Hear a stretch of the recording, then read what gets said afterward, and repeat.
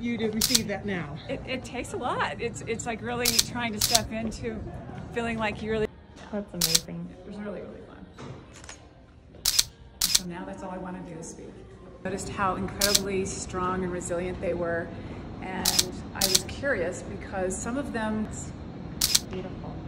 And when I was doing a book tour, somebody doors, and I'm feeling really good. What advice do you have for people that would be afraid of? I'm just gonna.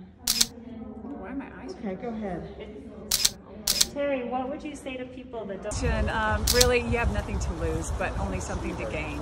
Really, truly. So on the other side of fear, and when I received all the surveys back and read their stories, I was amazed.